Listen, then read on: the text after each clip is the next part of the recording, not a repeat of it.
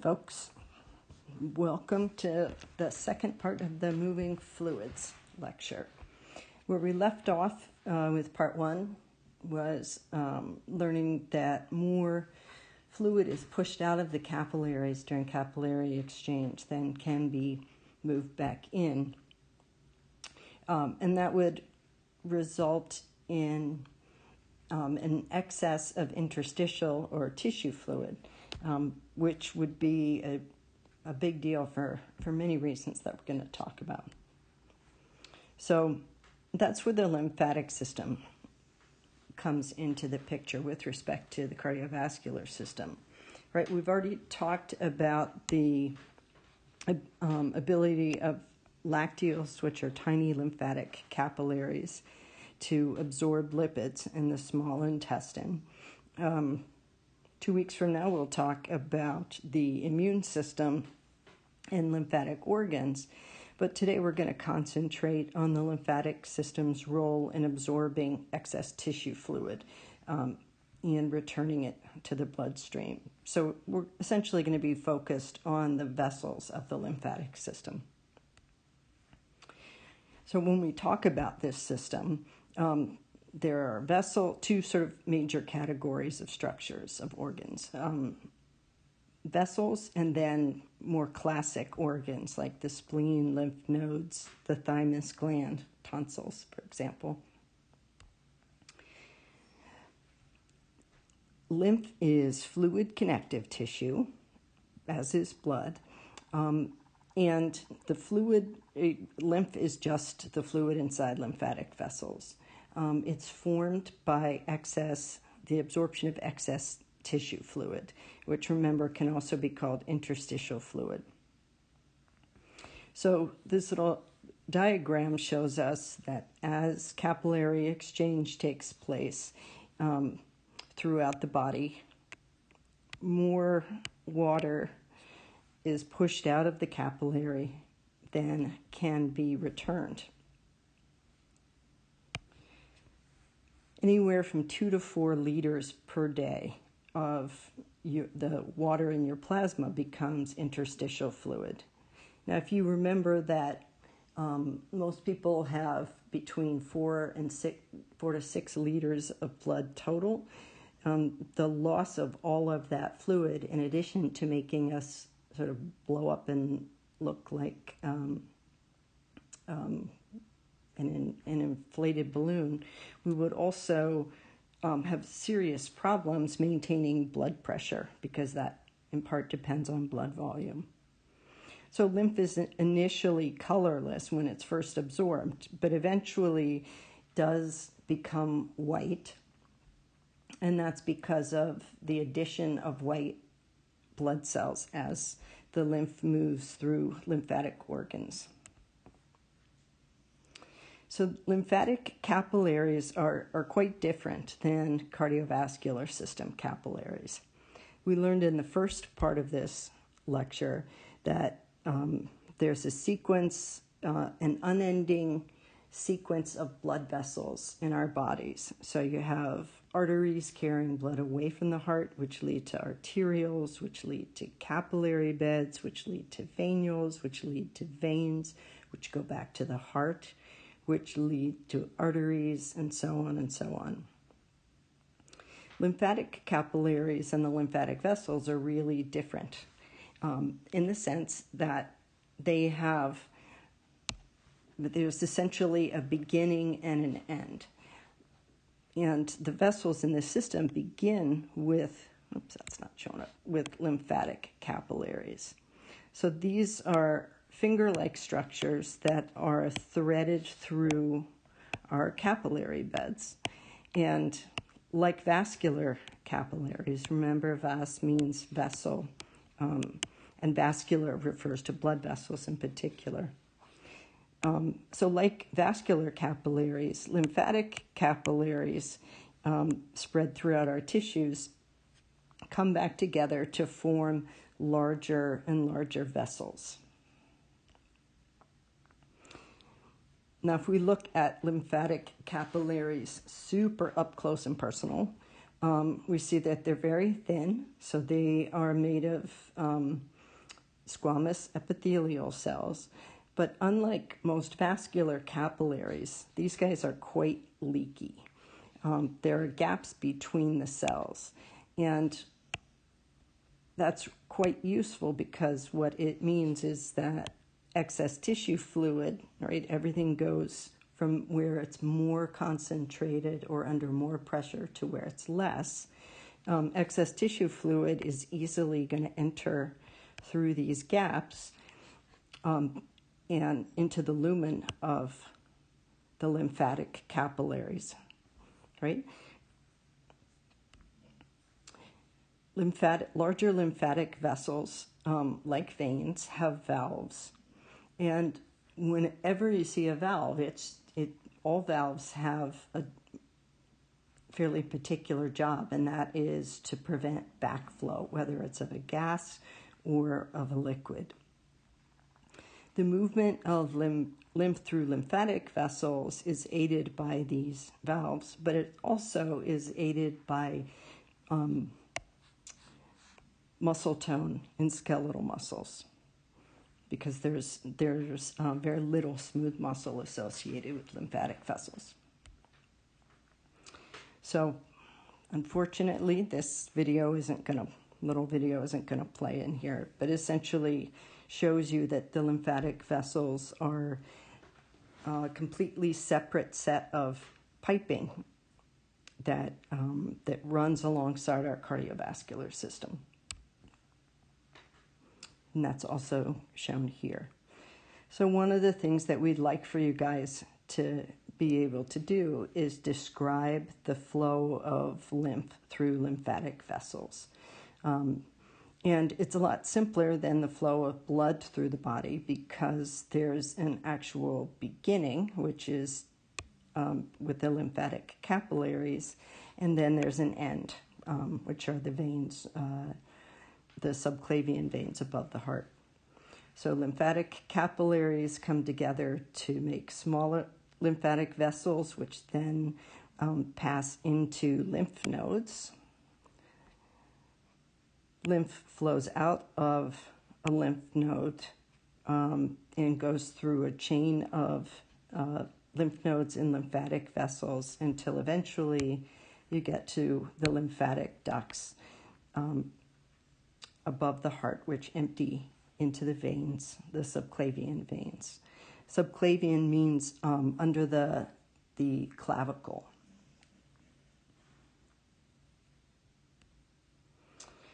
So what happens if you have a blockage of lymph drainage? Well, the technical name for this is lymphedema. Sometimes it's just called edema, and that refers to swelling in tissues. That can result from a traumatic injury that interrupts the flow of lymph from one place to another, or pressure on lymphatic vessels from a tumor, which I believe is the case in this upper image. There's also a parasite that likes to live in lymphatic vessels. It's transmitted through mosquito bites, although don't panic, not the kinds of mosquitoes that live around us at this point. And that's what's happened to this poor gentleman. This is called filariasis, excuse me, and it can be quite painful and it's difficult to treat. So while lymphatic capillaries, right, we talked about how there are these gaps between cells, and that then allows for the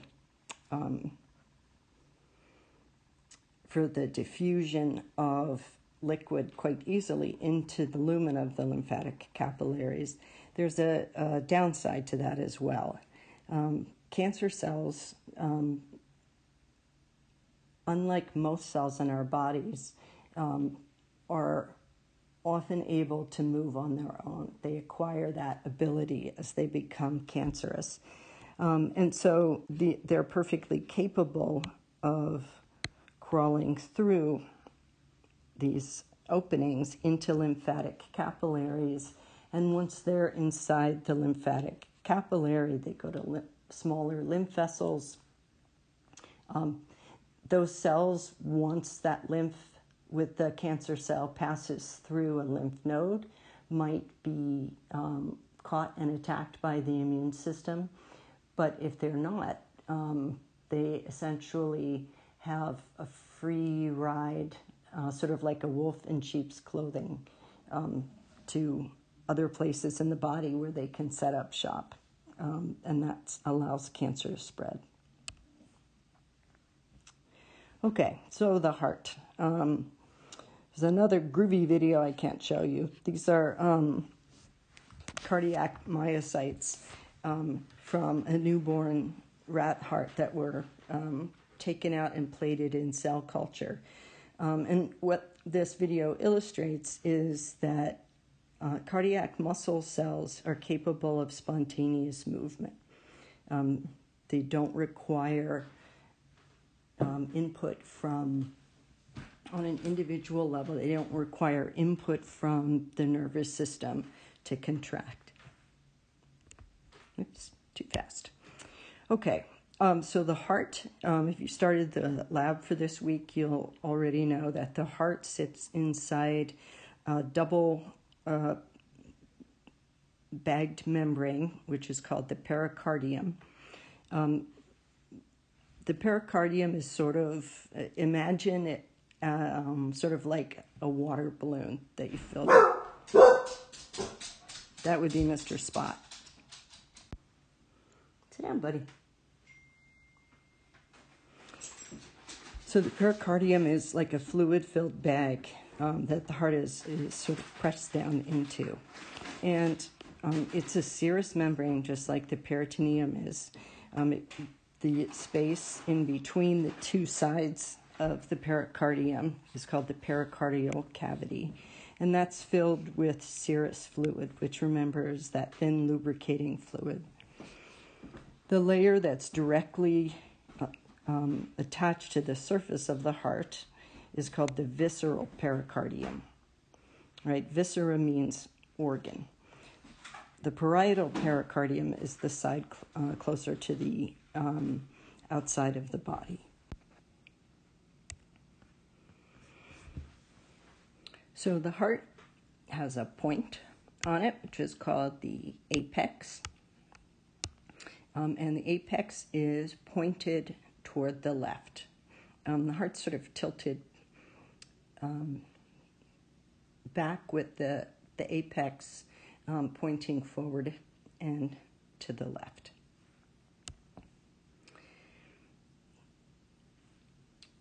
What you see in these images are the coronary arteries. The coronary arteries and the coronary veins, coronary blood vessels, supply the myocardium of the heart cardiac muscle of the heart, with oxygen and nutrients, and they remove waste.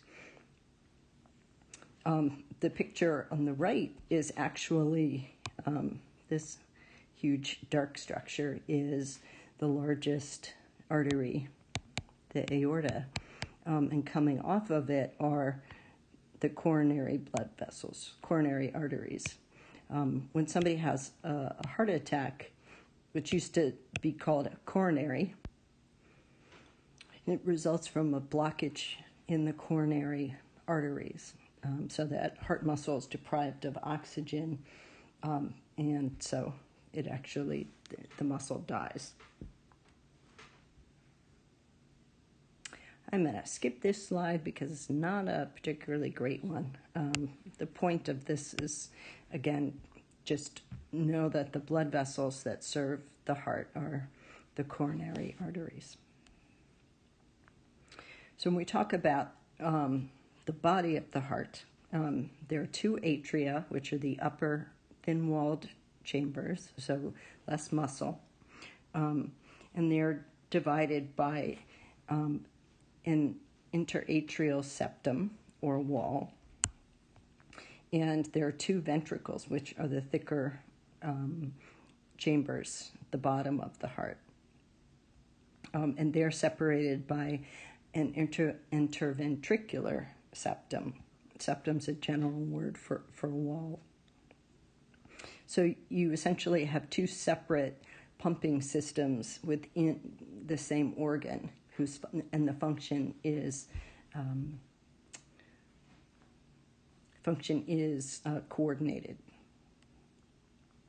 So there are 3 layers to the wall of the heart.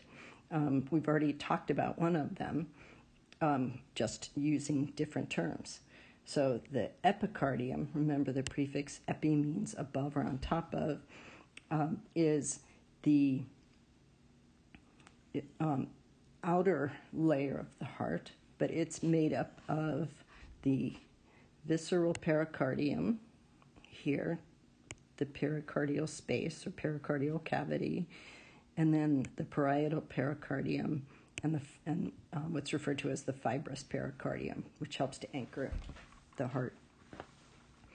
The middle layer of the heart, going from the outside in, is called the myocardium, and that's made of cardiac muscle. And then you have the endocardium, which is a layer, one or more layers of epithelial cells. It's referred to as endothelium.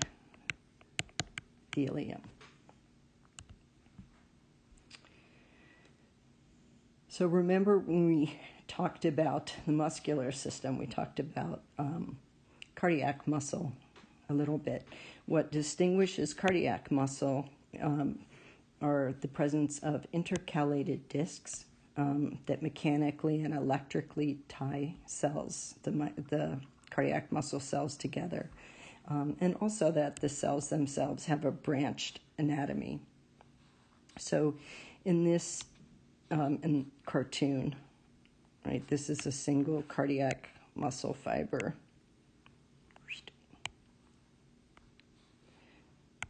There's the outside, right? The intercalated discs are found in between the muscle cells. Single centrally located nucleus, and then branches. You can see in the close view the gap junctions between 2 different cells and the adhesive junctions. Also have our friend the mitochondria, and here powerhouse of the cell, and you can see some thick and thin filaments and a Z-line right there. All right, so part 3 of this lecture is going to cover it's going to cover the actual atria and ventricles and the valves in between them, as well as the path of blood through the heart.